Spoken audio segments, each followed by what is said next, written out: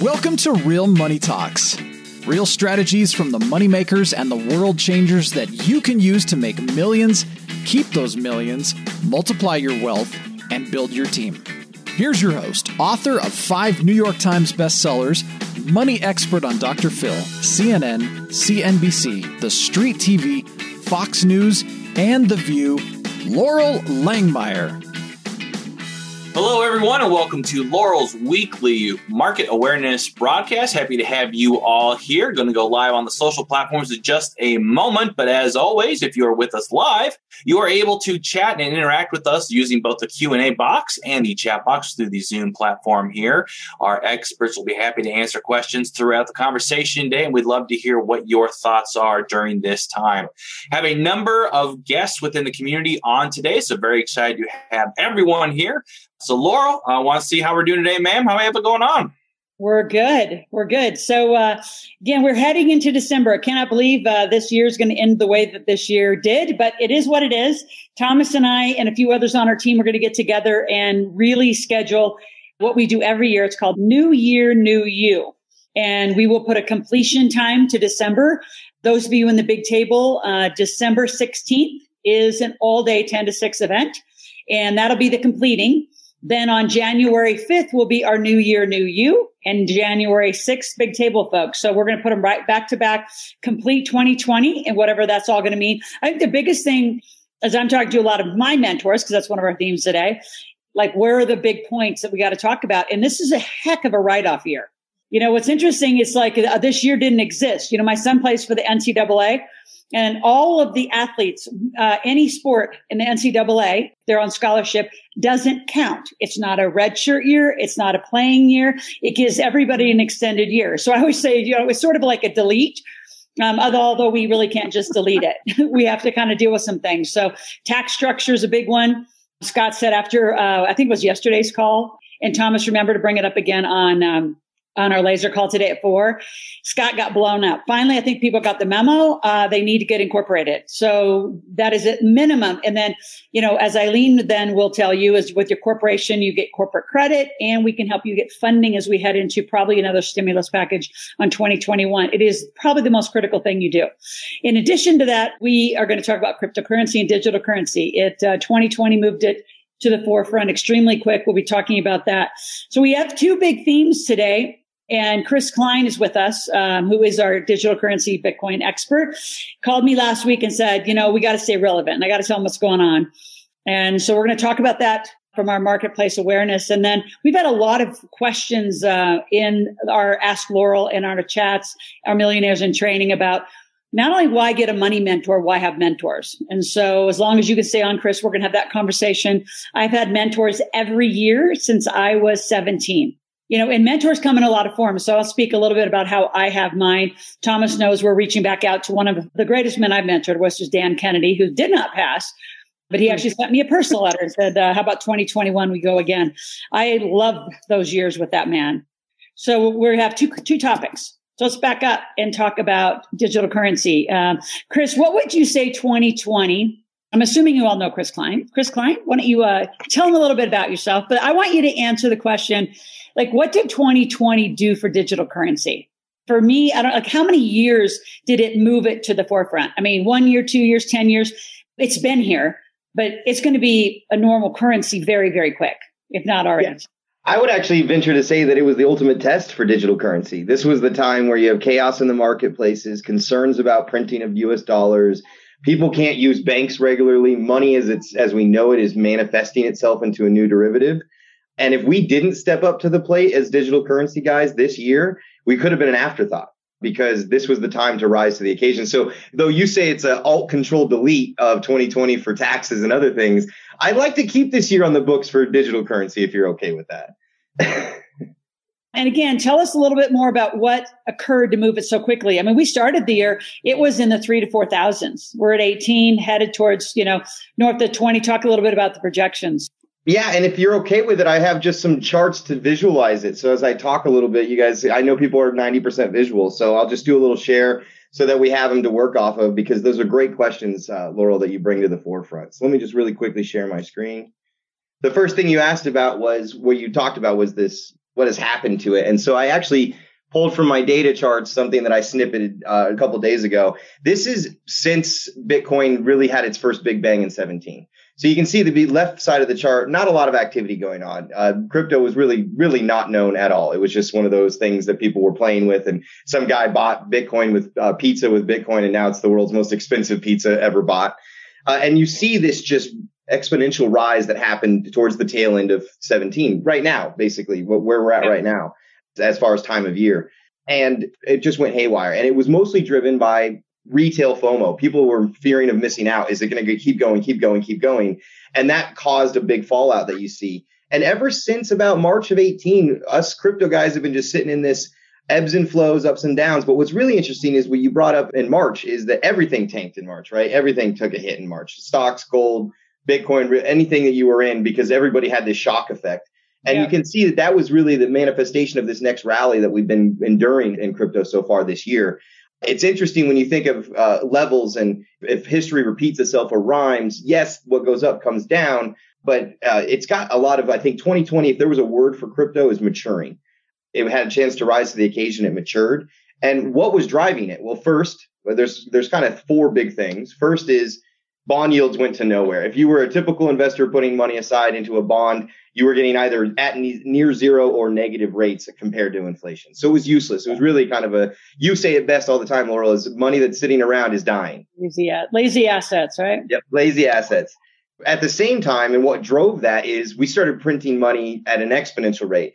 Over the years, we've had QE since 2006 after the fallout of the recession. And people talked about, we're printing so much money. Well, now we're printing money like we've never printed money before. It's like a new fad. Like, how much money can you print? And actually, I just saw a great article yesterday about London and the UK. For the first time ever, their national debt will exceed $2 trillion. So it's not just us. This isn't just United States monetary supply. This is all money that's out there, fiat currency, as we call it. You couple those two pieces with the pandemic. The coronavirus was definitely a time for us to shine, and a time that is going to change the way that the economy works, whether we like it or not. It's a reality. Even before, we were at national debt rates that were at the level of almost World War II. And remember, we were fighting Nazis, the Japanese. We were trying to survive liberty, life in pursuit of happiness.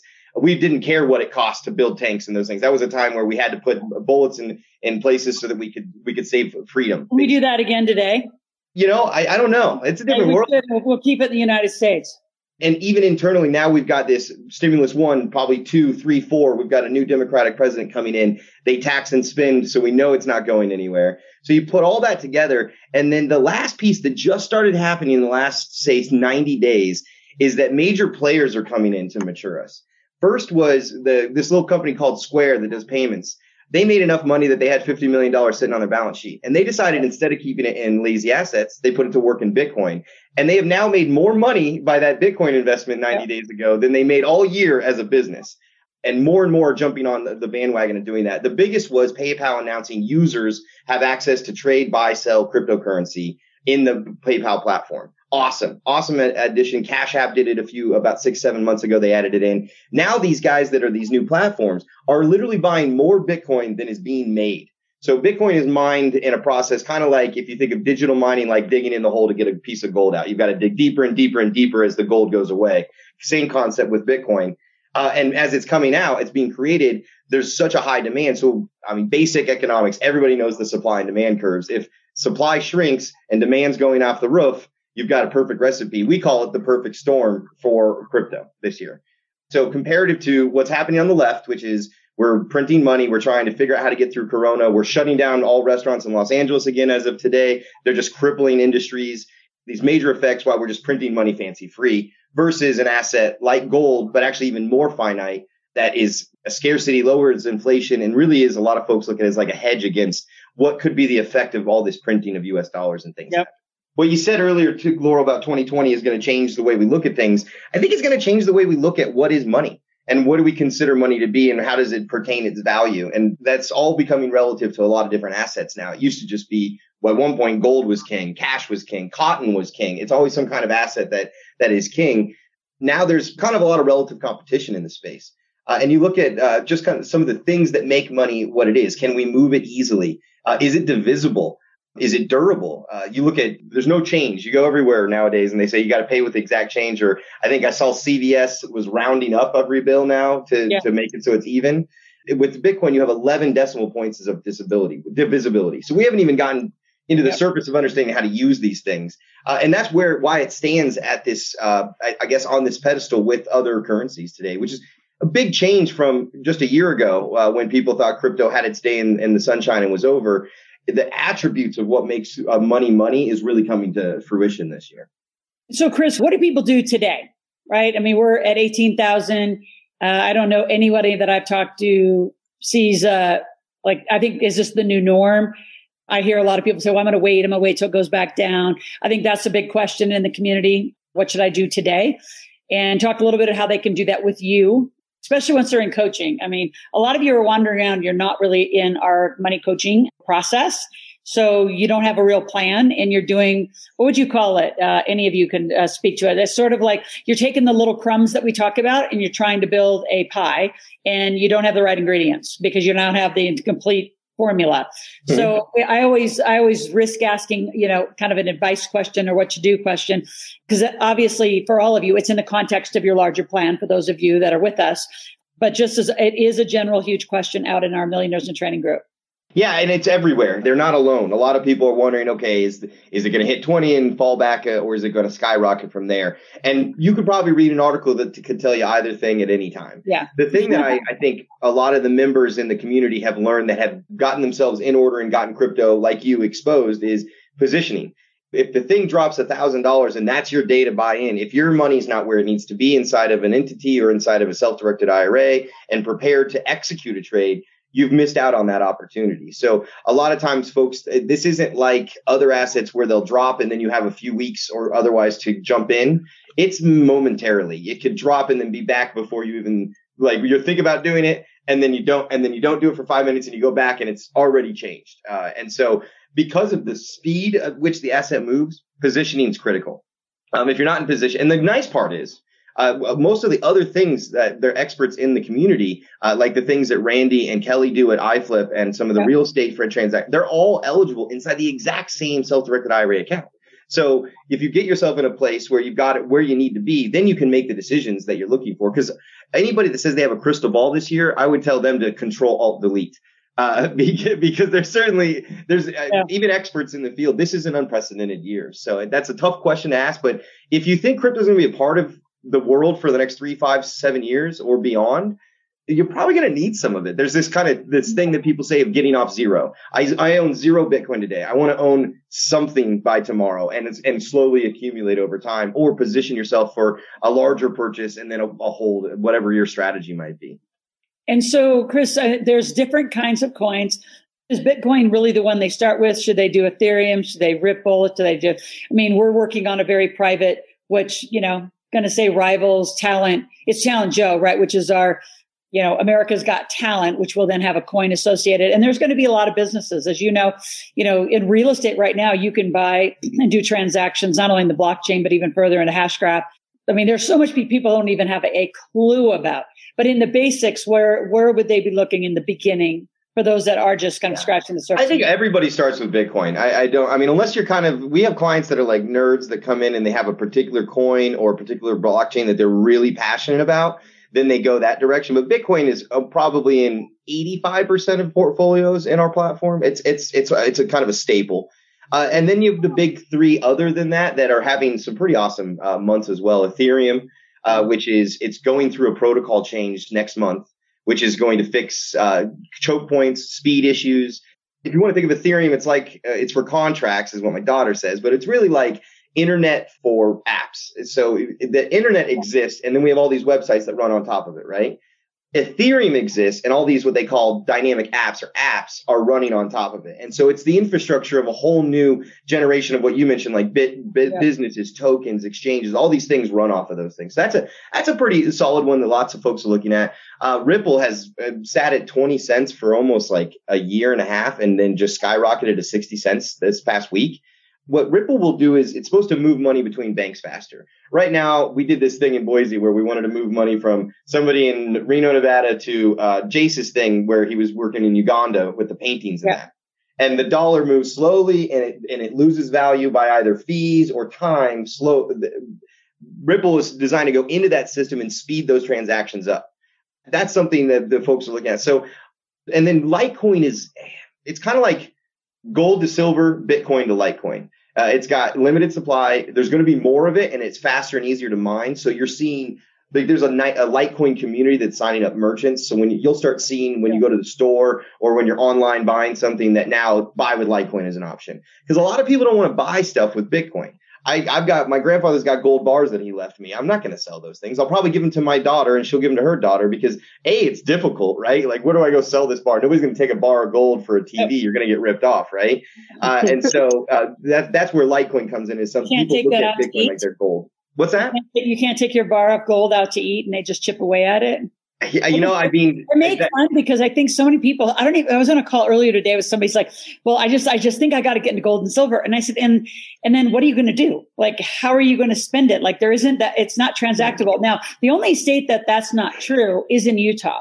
And actually Texas and Ohio too. They accept it as tender for taxes. And once they take it as tender for taxes, then it's considered actual money that's barterable of that type. But you're right.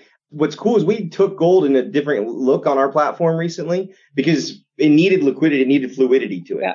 And so what we did is we got an inventory at the Royal Canadian Mint of big gold bars and smaller denominations. And we put a blockchain over the top of it so that clients could buy and sell their gold or swap it for Bitcoin or Ethereum or real time 24/7, which I think is going to change the way that people look at gold. Because there may be, say that Bitcoin goes to 40, 50,000, let's just say. And you're like, okay, I got to step off a little bit. I take my profits. Everybody takes their profits at some point. And now, do I want those profits in dollars? Or maybe do I just want them in gold because it's a pretty stable long-term asset and I know that it won't have any disruptions to it because it's mostly universal. But do I want to take and put it all the way into dollars, then move it all the way over into gold bars, then store them somewhere, then have to do the reverse when I want to get out of my gold holdings? Or is there some kind of digital version that's available that I can have the exposure to real gold, but not the headache of owning gold? Yeah. Well, Chris, we're going to stay tuned throughout now to the end of the year. Watch what things happen as week by week we actually still are deciding. I know you just said we're having a president. I'm hoping ours still stands. So that's the California effect out here. I know it's unbelievable, isn't it? Anyway, hey, you know what? They're happy. Either way, I think if it would have went the other way, we'd have boarded up buildings and riots and those things. So if the party that had to lose, at least it was the gentlemen and the ladies that walked away gracefully. Is my one take on this election this year. We haven't lost yet. So we're going to continue on. Stay tuned. Do you want to stay in? We're going to have a quick conversation. The rest of about mentors. Yeah, I'd love to stay on. I have some interesting stories about mentors over the years. Well, and I know you're in a high-end leadership group. I've been in high-end mastermind groups. And I think the theme that we really want to, convey to you, I mean, Thomas joined the table. When did you join the table, Thomas? He's probably the longest standing here. 2012. Yeah, 2012. You've seen Ken Starks be back from 2002 and 3. Known Scott Arden that long. So when you think about the duration of, I'm just going to say relationships, because to work together, to team together. I think one of the biggest leadership things we teach, and it gets when you get into deal structure and deal making is when you really start experiencing it, is I think a lot of people think, they're going to become like my, because I always say, come on, kids, that's my funny little thing I say. But the truth is I have very few employees that actually work for me that I can tell what to do. Right. So we're in contractual relationships. And I think a lot of entrepreneurs, as you step into being an entrepreneur, you don't know how to lead yourself. You're used to being told what to do or guided by a boss. Right. And the reason why mentors exist is because they kind of at some level take that role. I mean, I know I've taken that role for a lot of people who are transitioning from employee to entrepreneur and they don't know what to do. They don't know how to produce a revenue producing day. They don't know how to get up and where to go. And then they work at home. It's even worse because their home is where they hang out, eat, do laundry, do all sorts of other things, not work. Yeah. So when you think about being an entrepreneur, if you don't have mentors, I don't even know how you perform. And I was just blessed. I kind of walked into mentorship because I just wanted to study money. And here's how my mentorship began before anybody told me I needed one. I was 17 years old. I had the book Think and Grow Rich. And I thought, well, this is what I was going to commit my life and time to. Took a little break and did some fitness stuff. But for the most part, I always studied how so few people figured out money. So I walked into a bank because, at 17, I didn't know damn thing about money, but I knew that that's where money was stored. And I asked the bank president, I walked straight in I was in aerobics. I just got done with aerobics class. So here are my gym clothes looking like hell, or like I just worked out. And I walked straight into his CEO, the owners actually at that point when he owned the bank. And I just said, I want you to mentor me. And he's like, well, who are you? I'll never forget how I got my first mentor, because I still am friends with him today. And so we laugh about it. He said, you had no idea what you were going to ask him for. I said, I just knew I needed to ask somebody about money that knew about money, and people put money in your bank. That's literally how simplistic I was. And so I want to know what people invest in. You hold their money. Where do they put it to work? I want to work in your investment firm. And he's like, aren't you cute? I said, I am. And I said, you haven't even graduated college. Anyway, that was my first mentor. I don't think I really told the detail of that story about how raw it was. And he said, well, what are we going to do? And I said, I'm going to come with questions once a week. He said, I'll take you out to eat. And he said, you can't afford to take me out to eat. I said, well, I don't care. We'll go to McDonald's. We just sit in your office. I just want to ask you questions. You answer them. And he said, you expect to I said, I'll pay you. He said, I'm not going to pay you. Anyway, fast forward, then I've had mentors forever, because mentors' jobs, unlike having that boss, I think are to guide you, avoid costly errors, share their Rolodex, share their experience, and just provide guidance beyond anything that you can do. And then when you have masterminds together, it's almost like co-mentorship at a lot of levels. So what we've built in this community, I just created the structure for it, and amazing people showed up to help create what we have together. So I just want to talk. That was kind of my first. Maybe what we do is each of you go around. Who was your first mentor, and how'd you, like mine? I just kind of stumbled into the bank and figured it out, and then obviously got much more sophisticated at selecting very intentional mentors. Let's go around the room. So Thomas, who was your first kind of mentor or group? And I have to add one more thing to this, because I think a lot of people, this is why, like I know 4 people right now from last week's show who aren't going to buy into our community because they were burned in somebody else's. So, what was the first program you bought or first experience? So let's just go around and each share. What was our first experience? Because sometimes they weren't all great. I paid a lot of money for people that were like, what the hell that was a waste of money.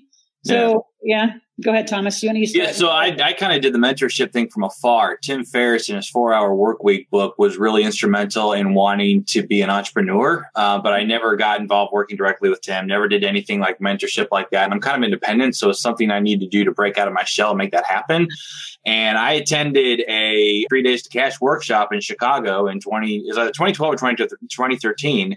But that was the first time I went to an event, went to a seminar like that, made money like that, drank from the fire hose like that, and had everything happen that needed to be in one place. And it was one of those situations where it's like, I just met these people. This is the biggest ass kicking of an event I had ever done in my life, but I knew I needed to do more.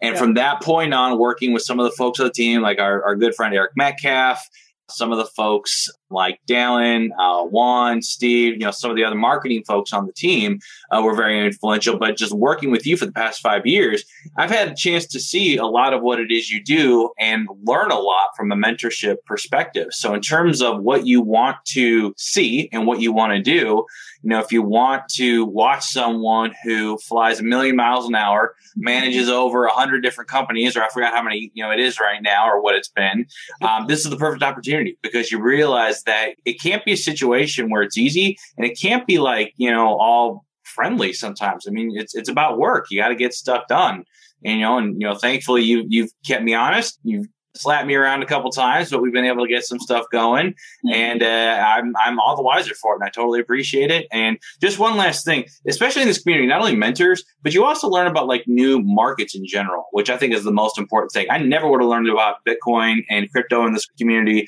Also real estate, specifically tax liens and tax deeds. I mean, just the fact you have that community, you can get involved with these deals and learn all about it is what I love so much about this group and being a part of it. Yep. Thank you. Eileen, what about you? On a recent call, I think on the event broadcast, you said you spent hundreds of thousands as well. I did. My first mentor, and I didn't even realize it was a mentor at the time, was back in 1976 when I had my first job after high school. And I was in retail, and she taught me everything possible. I wanted to be the best salesperson. I wanted to be the best manager. And she was the starting point for me to realize mentorship was important. So as I went through, I never am shy about asking for help. If I don't know something, I'm going to research it, or I'm going to find the people that can help me do what I want to do. But first, I had to be very clear on what I wanted. And for years, I wasn't. So I am a lifetime student of personal development because I would buy every program that was put out there. I would go and work with this coach and work with that coach. But what I learned along the way is that I wasn't clear on what mentorship I actually wanted. So when it came to money, because that's the arena I'm in now with all the credit pieces, I needed to find somebody that was intelligent about the money conversation. And so I started stalking Laurel years ago. She didn't know that I was stalking her, but I was getting involved in reading all the books. Anywhere that Laurel was going to be, I was watching. She didn't know that at the time. And then we finally connected in 2018 because I decided I need this person in my life to help me understand how money really works, how I can invest it, how I can make it, because I was a spender. I made good money, but I spent it. About you. I was a spender. I used to take my friends out because, I'm a dancing queen. So we went to all the clubs. Yeah. Everybody had a good time. I was footing the bill, not realizing that was a bad thing to do. So the mentorship for me and coming into this community in 2018, my husband and I, we had the conversation. It's like we have money conversations, but it's not about the right way to use money, the right way to make it, how to grow the business. Since 2012, we were struggling to get our business going because I was grasping at straws and I wasn't hiring the people that could help me. I wasn't working around the community that could help me. And I get that now. From 2018 till now, so much growth has happened, and it's because I have the mentor that I need. So, I'm going to come back and ask a question, so I'll let you guys start thinking about it.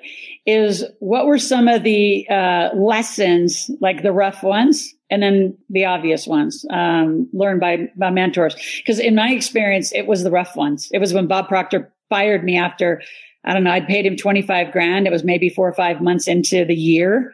And he fired me. So I'll come back to that story. So think through that as we're going to share. Also, so Tamar, who was your first mentor? What was your first introduction to having a mentor? Because I don't think, what drives me crazy about being an entrepreneur is, you're not looking for an employer, right?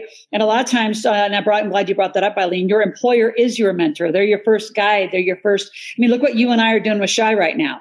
Right. He started his company, by the way. He's going to collect money today on deposit. Yeah. So I have a call with him next on the way to the airport. But I think, Eileen and I have been working with him for 2 weeks, maybe 3 weeks. Yeah. And we're in our third week now, right? Yeah. We're moving him straight to cash. But because he is an athlete, he has been coached. So I think that's probably another place to look is where you've had coaches might be where it might feel similar or what we're trying to convey to you, why it's so critical to have someone guide you. And costly errors and access are my 2 big wins. What are yours, Tamara? First, access. Well, my big win is costly errors. That is the story of my life. Now, I was in drama, so I had directors. And they were my first mentors. Did you know that, Thomas? Now we know about her. I was a drama major at the university. I was a drama queen in high school. We get all of it. We get it. I only went to law school so I could act and get paid for it. That is the only reason I became a lawyer, just so you know. Anyway, and so my mentors were the directors that I worked with, and they stayed my mentors for a very long time. And then I went into the academic side of things. And so my professors were my mentors. They didn't have any money conversations. And then you get to law school and you get into practicing law. You don't ask for help. Yep. That was the biggest mistake of the first 20 years of my practice. And even the last 20 years of my practice was that I didn't ask for help. Because that was not cool. That's typical for women, though. Women just. It is typical for women, and it is typical for lawyers. So I got 2 things, and that's why lawyers have such a hard time mentally with we won't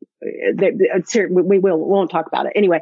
My big mistake was though when I left my law firm, and I knew that I wanted to kind of coach and help people and help lawyers in their well-being, was that I went out and sought what I thought would be the kind of mentor I needed, and that was somebody who could help me build a program. And I loaded up money. I just spent money and it came to nothing. And he actually fired me. He did. He refused to come down to a seminar that I had put together and said I didn't have enough people. And that was the end of it. That was 10 years ago. And I am still feeling, I still every so often just go, get sick to my stomach thinking about it.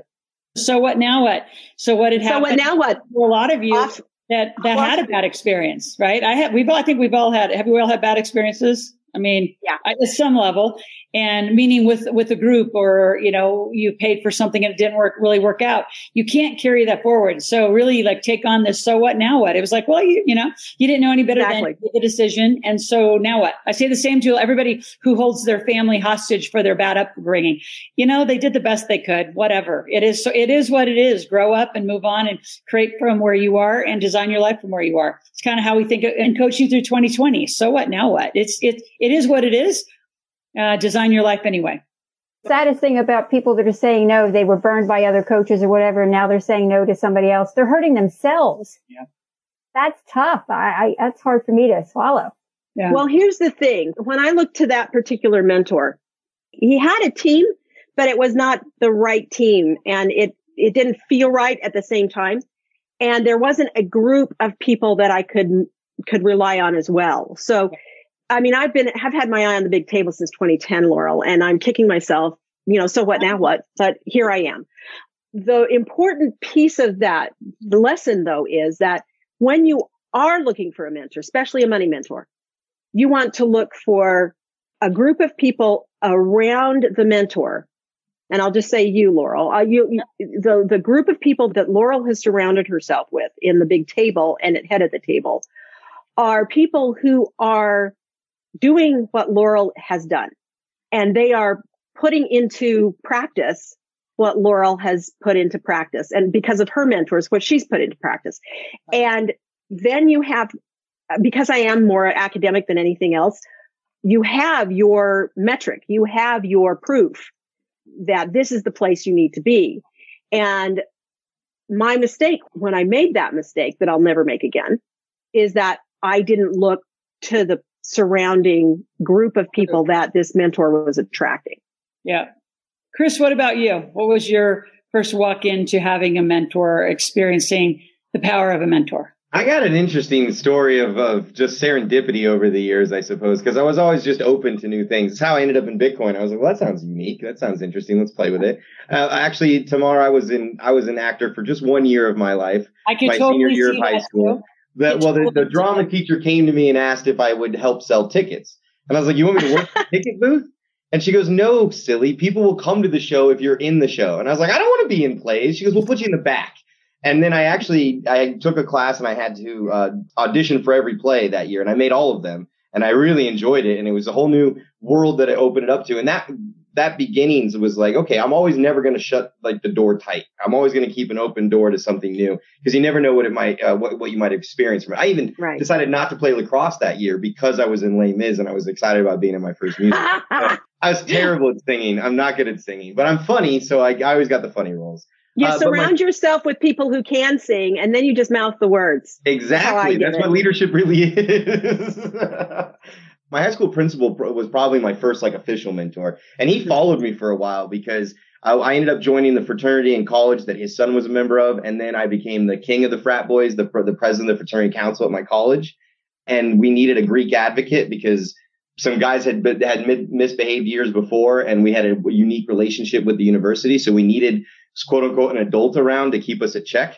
And he ended up being that adult. So I had 8 years of him, actually. And he was a great mentor. But as far as business, probably not a lot came out of it. But it was more about just being a human being. And then my first business one was I came out of college at the fall of everything. So the houses are burning and Florida's over, all the things that are going wrong in the economy. So there wasn't a lot of pickings for us kids at that time. It was the next generation wasn't leaving. Even if you had a master's degree, you were getting pittance. So I was like, you know what? I'm not going to fight the grain. I'm going to try some entrepreneurial type thing. So I found a guy that was trying to build a company. And I said, I don't know a lot about business, but I have a knack for just natural things. Can I come in board and I came on as an intern, and I left as his operating officer, not officer, just operations director. And I learned the backbone of a business. I also learned what happens when you don't make action, because he had analysis paralysis. I learned so much from him. I'm like a super nerd and can talk to my CTO and at levels that I should never be able to talk about because where I'm at in my role.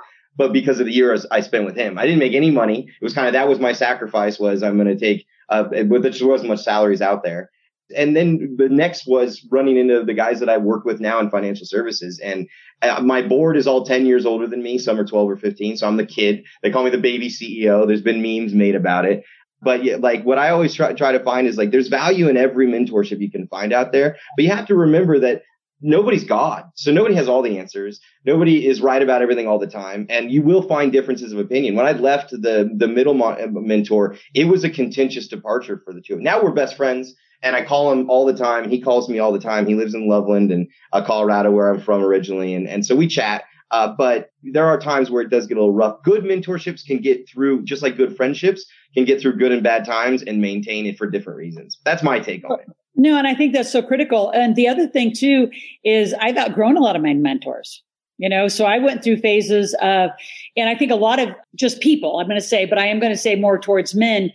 You don't want to outgrow your father. That is a weird subconscious thing. I see it all the time. And then you don't want to outgrow your mentors.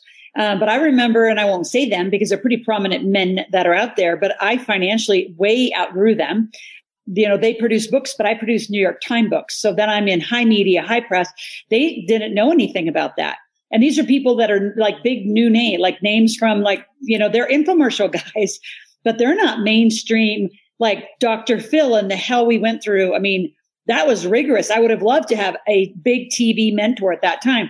And he became that because he knew that I didn't have anybody guiding me on how to do that and why to do it. And then what I decided, which is why not to do it, right? Which is TV is entertainment. It is not education.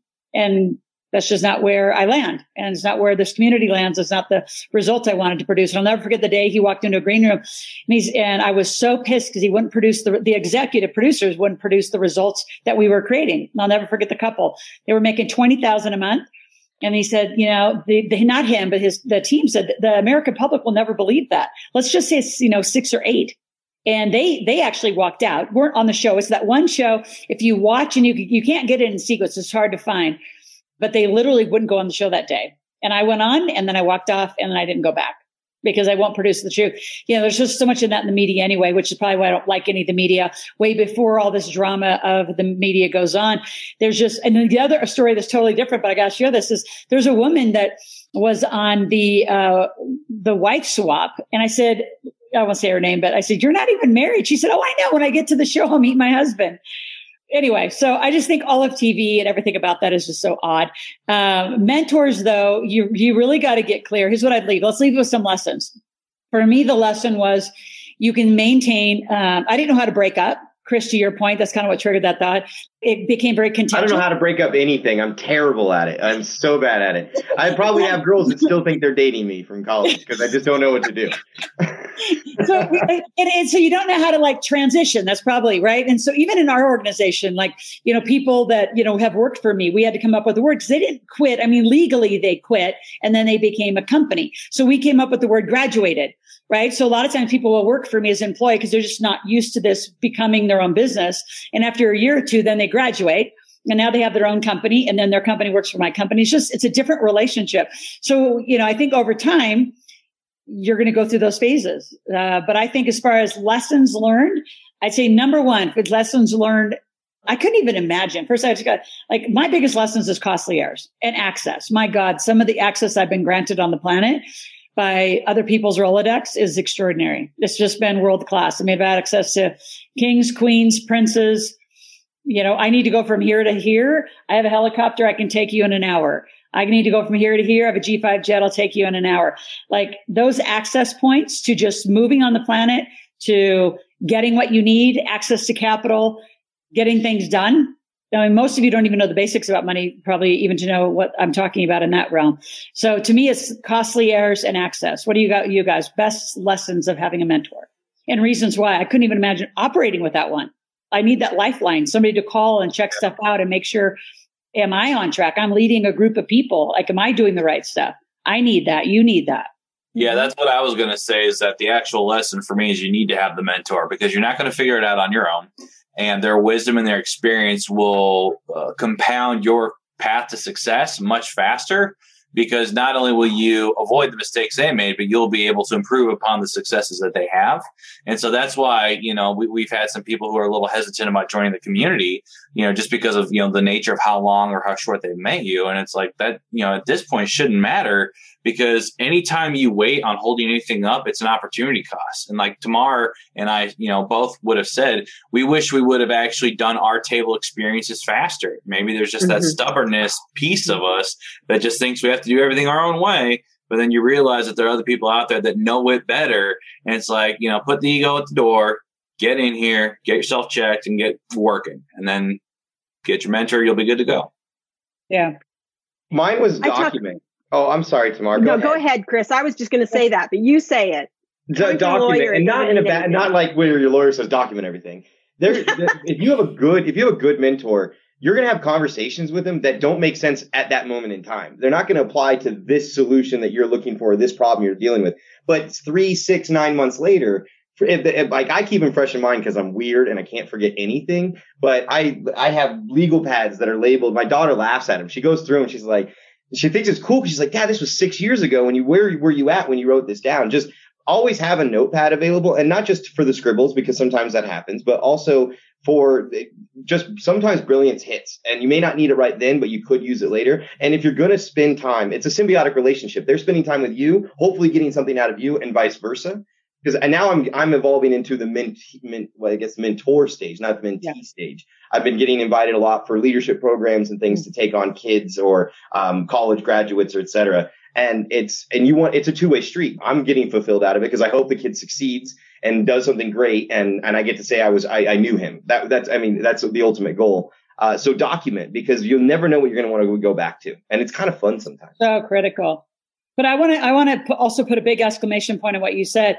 I know I'm the mentor of many, but I have mentors too. And then here's another one. And I was going to kind of wrap with this, but it's just the right time. I got to put it in. Is there's things that I look for to Chris, for example, who's an expert, but also a mentor for our community in digital currency. I know I'm going to use Tim Christovich because I'm on the way up to Boise for the holidays to spend with them and to look at a huge 390 acre ranch. And then you guys can all come and hang out on the Dude Ranch, just, cattle, horses, the whole thing. We'll walk around and talk about things. But the being mentored and being a mentor, I don't care what level you are, I think is critical. Like I know my son, he's only 21, but he has mentored a lot of younger kids. He has taught, money at a teenage level at like Eric Swanson's events for Habitude Warriors. He wrote a leadership chapter at, I think, 15 years old. And I think it took him 2 weeks. It was like the scariest thing he ever did. And now he's like, oh my gosh, I can't believe I wrote that. So to your point, Chris, document and go both ways. Be mentored always and have mentors. And always, always pay it forward. Like Eileen, I cannot wait till Shai goes to the combine and where we're going to be spending Sundays screaming for that, exciting. Watching him at the NFL level and knowing that we helped him. Black hole. Yep. Yeah. So go ahead. My biggest takeaway is, for me personally, I had to become very clear on what it was I wanted mentorship on.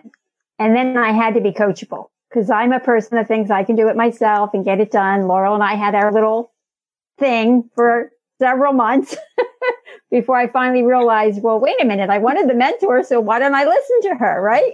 But throughout my mentorship with other people, that was one of my biggest things. I had to be very clear on what it was that I wanted, document everything. I'm a list maker, so I made a list of my questions. What am I looking for in a mentor? What do I want to learn, and how am I going to learn it? So being coachable is very, very key also for me. Yep, absolutely. Tomorrow you can wrap us up. I have an ego the size of all outdoors. I am a lawyer. You cannot tell me anything. Have you figured that out yet? You can't tell me anything. It has to come up for myself. So what you want in a mentor is you want many mentors is actually what you want. And that's the great thing about this community is I don't just have one. I have a mentor I have Laurel, I have Thomas who helps me with marketing, and I have Damon, and there are these people, in this community that are generous with their time, generous with their ideas. And I feel like I'm surrounded by this huge family of mentors. And that to me is for me the most important thing, because I have so many thoughts that go bleh, that being able to reach out and talk to someone about it who actually knows something about it has been invaluable to me. And usually it's Laurel because she knows everything. But I think that is having that kind of group around you is essential. So, I mean, I think that's just what's critical. And again, I do have to say, you know, reaching back to where I learned the team thing was 1996, 97, 98. And it only lasted about 3 years, the Rich Dad Advisor series. But I remember being a part of that. And I was like the lowest person on the totem pole and least experienced. Everyone was millionaires. I mean, we're talking Diane Kennedy, Dolph DeRose, Garrett Sutton, all these awesome, Keith Cunningham. And I'm just this little youngster trying to keep up. I mean, I was like so stretched out at that time. But I will never forget when we started taking stages together as a team thinking, shit, this is the greatest idea. But the learning is everybody's got to stay in their lane and everybody gets to be great. And when there's only one king in the kingdom, i.e. Kiyosaki, the rest of us had to go. So we've all stayed friends. We've had so much fun around it. So why Sharon and I stayed friends. But I really have to give creds to Blair Singer. I mean, that whole group, we had so much fun those few years. It was like getting a PhD. And you think about like the water, like, you know, drinking from water hose for me. Oh, that was like nothing. I had that whole group. We were traveling around the country together. But the team thing is critical. And I'm glad you guys bring it up because I know this isn't just about me. I never think it's about me because when you get to the table, and Eileen, you've been there before, a little irritated sometimes. I'm not there. There's pretty rare. I think there's only 2 tables in the history of tables I've missed because I'm in another country doing a table. And it wasn't because I blew you guys off, but I was somewhere else. And then we would zoom in. I remember having competitions from Australia back home. But my point is we have so many amazing brains and they get the platform. They get business. Thomas gets to build you websites. Annie gets to be a coach. Annie gets to be here. And he gets to stay in this, you know, you've postured yourself well. I'd say that, Thomas. And a lot of folks have. You get the breadth of it. Eileen gets tons of business. She has a business inside the community. She's got a business outside the community. All right. And Tamar's working her way into that. Chris, we're just adopting you. You know, we kind of have to. I'm open to it. I know. Well, listen, you guys, we got to wrap. I hope you enjoyed this, got some lessons. Before we leave, I've got to go record with another big table, actually head of the table woman in New York. We'll be broadcasting on Friday. I know it's a holiday, but we're actually going to continue activity through the weekend. So I'm going to go record. Before we leave, though, if you guys could stay on here for a little moment, what are your lessons out there, those of you listening? I want to engage the chat. What's one thing that you have learned from a mentor and one thing you need to learn from a mentor? And the team is brilliant and they can help you respond, but I want to engage how critical it is. And one thing to think about, like I already disclosed, I'm going to hire Dan Kennedy back next year. And I already, which Thomas, I don't know if we got that recorded, but what's cool about that group, because he is a marketing genius, is he lets me bring my team. So it's not just mentoring to me. Then I have to go home and transfer it to Thomas and Steve and whoever else we bring because there's a limit, but I can bring the whole team. We can do a whole plan. So, I'm looking forward to that. So that's one of my mentors for 2021. I would hope we are going to be yours. What did you learn? Go ahead and put it in the chat. And what do you need in a mentor? Chris can't tell his last name. He's a secret weapon. Actually, Anita, you can text me because you're in the big table. I can tell you. All right. You guys have witness protection. It's Bitcoin. It's Bitcoin. It's Bitcoin. So thank you guys. What do you got a couple of folks who have said they've never had a mentor. Oh, you're about to change. So add into that for those of you engaged. Like we don't need to end this broadcast. I really want you guys to get this. It's critical. Yeah. You will never be alone again when you get the power of a mentor but really I make them family. I get them so close because it's critical. If you've never had a mentor, you need to at least think about our fast cash coaching calls. Yeah. You're trying to explain something to somebody who's never done something like that before. And once you have that experience, the light bulb should pop off. And you'll start saying, wait a second. Here's a resource I have multiple times per week, helping me with a lifelong problem that's going to be able to help me move me forward. And if you've never had that mentor thing before, you want to try it at some level, Fast Cash could be a great resource for you all. We're just biased. You want to obviously use someone here in the community. But if you've never had a mentor, you definitely want to start using one. And you don't have to necessarily be coy about it. Obviously, with Laurel's example about tracking down the bank president after a workout.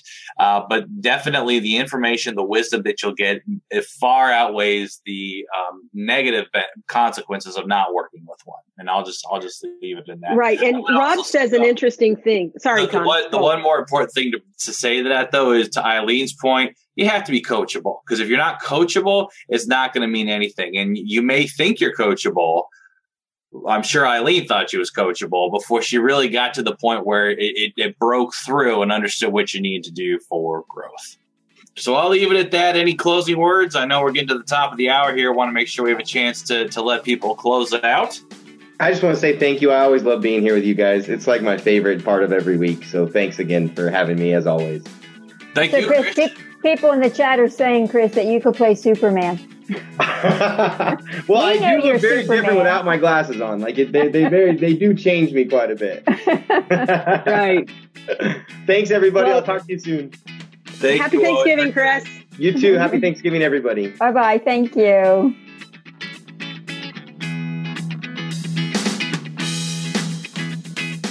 Thanks for listening to the Real Money Talks podcast. Your host has been Laurel Langmeyer, author of 5 New York Times bestsellers, money expert on Dr. Phil, CNN, CNBC, The Street TV, Fox News, and The View. Want to learn more about off-Wall Street investing, tax strategies, and multi-million-dollar business strategies? Visit liveoutloud.com/podcast for past episodes, show notes, and resources. For some special wealth-building gifts only for Laurel's podcast listeners, visit liveoutloud.com/podcast gifts. Do you have a burning question for Laurel? Visit asklaurel.com to submit your question, and it may just be covered on a podcast episode. So stay tuned and be sure to subscribe to get new episodes every week.